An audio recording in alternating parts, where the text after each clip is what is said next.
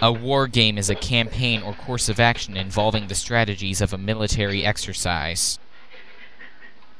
Given this rather broad definition, the first wargame documented is believed to be Wei Qi, which is now entitled Go. The point of the game is to reduce the maneuverability of the opponent by encircling his pieces.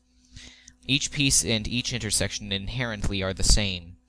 Due to this, the only factor in Go is how the pieces are placed with respect to each other. Despite this extreme abstraction, this game accurately teaches methods enumerated in Sun Tzu's Art of War.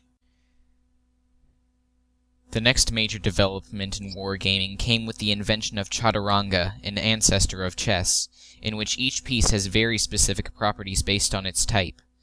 Like Go, it was also about controlling the board and limiting the opponent's moves. On the other hand, there was also an overarching goal, in this case checkmate. With this, players could rank their pieces by their importance in their strategies. This is a very simple winning strategy for chess, and usually only works if you're against an extremely idiotic opponent. First, you move the pawn out so that your queen and bishop are free to move. Again, we're assuming a very idiotic opponent, so he'll move the pawn in front of his rook out. Then, you move the bishop out so that it is in line with this pawn right here. And again, we'll assume a very stupid opponent, and the opponent will move this pawn out. Now you move the queen out. The queen should also be in line with the same pawn.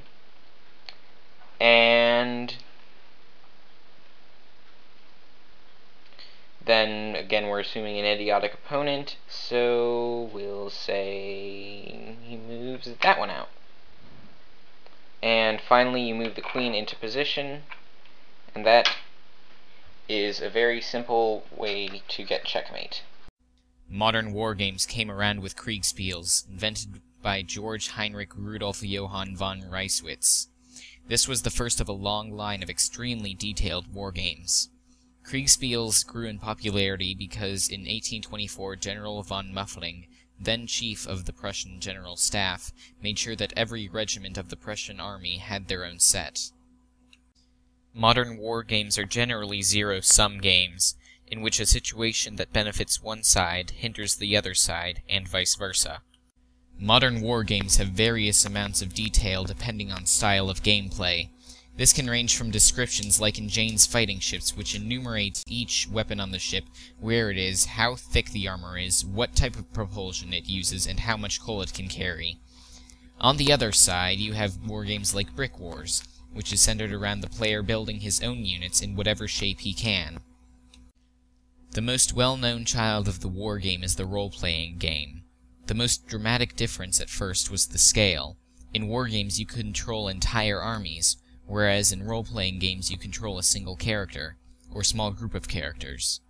At first these characters were predetermined, and there was even less customization than in Jane's Fighting Ships. But after the release of Advanced Dungeons & Dragons, character customization skyrocketed. Surprisingly, wargames play a large role in our cultural media.